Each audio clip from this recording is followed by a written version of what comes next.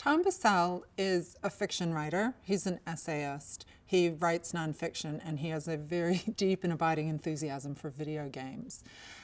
Bissell is one of the most talented writers writing in the United States today. His curiosity is endless, and his skill with a sentence is truly spectacular. His most recent book is called Magic Hours, and it's a collection of essays on creativity. The essays begin with publishing. There's a foray into the twilight world of Werner Herzog. There's a quite fascinating look at films about Iraq. And among my favorite essays is a fantastic look at video game voiceover actors.